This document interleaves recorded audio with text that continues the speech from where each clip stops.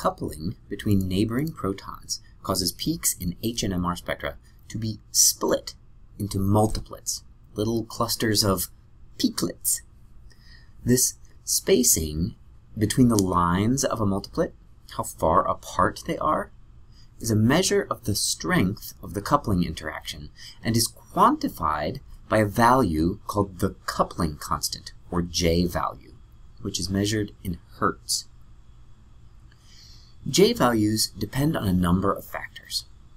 First, they depend on proximity, the number of bonds between an observed proton and its neighbor.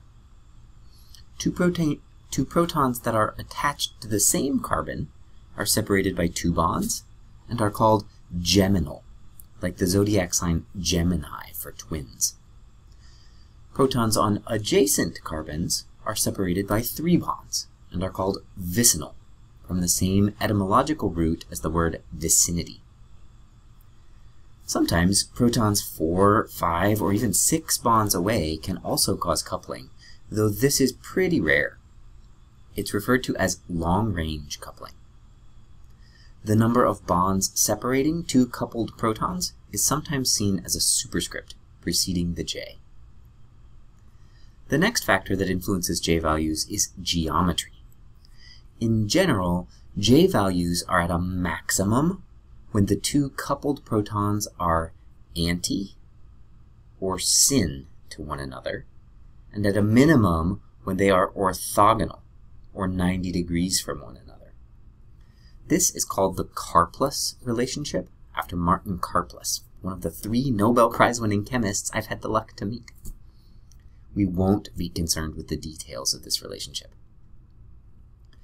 Differences in J values can be used to help us determine stereochemical and spatial relationships between hydrogens within a molecule, because different ranges of J values are found for different arrangements of neighboring protons. Vicinal protons on adjacent sp3 hybridized carbons, the most common sort of relationship in organic molecules, typically have 3 J values between 6 and 8 Hertz. Geminal protons on the same sp3 carbon have widely variable 2J values, anywhere from 0 to 22 Hertz.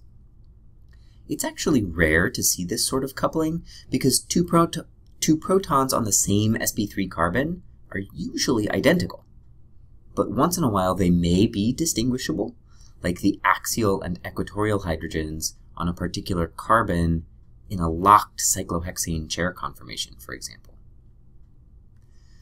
2 protons that are trans to each other, attached to sp2 carbons, typically have large 3J coupling constants of about 11 to 18 Hertz, while 2 protons that are cis have smaller 3J values from 6 to about 14 Hertz.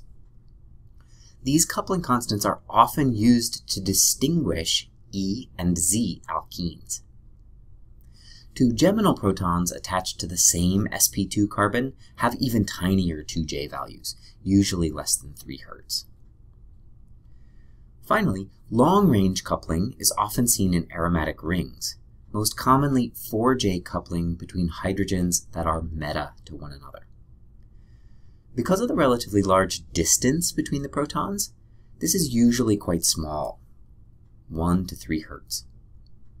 Rarely, even longer range coupling, such as 5J coupling, is also observed in aromatic rings. Let's look at a few common coupling patterns. These are very helpful in identifying particular structural motifs within molecules. Ethyl groups show a particular pattern of an upfield triplet for the 3 CH3 hydrogens and a downfield quartet for the 2 CH2 hydrogens. An isopropyl group shows an upfield doublet for the 6 equivalent CH3 hydrogens and a downfield septet for the single hydrogen in the middle. A T-butyl group has a large singlet for all 9 of the equivalent hydrogens.